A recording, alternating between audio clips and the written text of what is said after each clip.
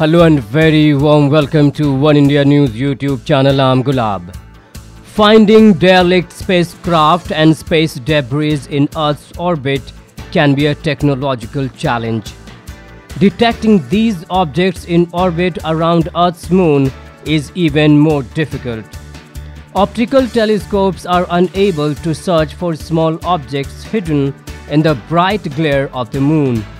However, a new technological application of interplanetary radar pioneered by scientists at NASA's Jet Propulsion Laboratory in Pasadena, California, has successfully located spacecraft orbiting the moon, one active and one dormant.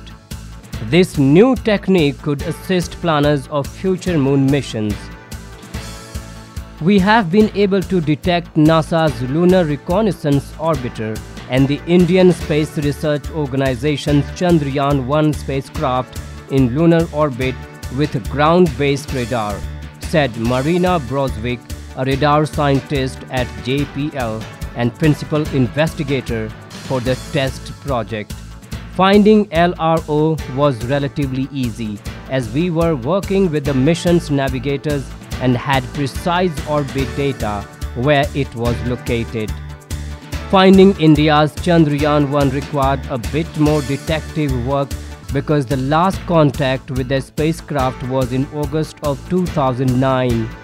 Chandrayaan-1 was launched successfully on October 22, 2008 from SDSC SHAR Sriharikota. The spacecraft carried 11 scientific instruments built in India, USA, UK, Germany, Sweden, and Bulgaria.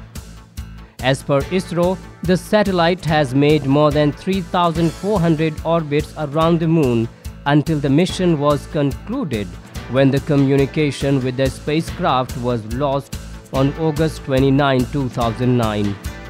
NASA says hunting down LRO and rediscovering Chandrayaan-1 have provided the start for a unique new capability.